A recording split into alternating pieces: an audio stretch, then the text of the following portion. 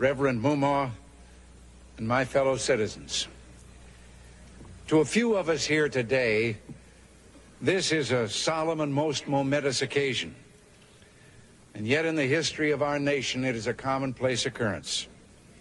The orderly transfer of authority, as called for in the Constitution, routinely takes place, as it has for almost 2 centuries, and few of us stop to think how unique we really are.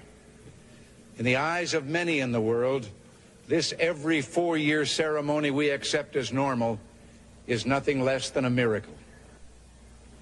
Mr. President, I want our fellow citizens to know how much you did to carry on this tradition.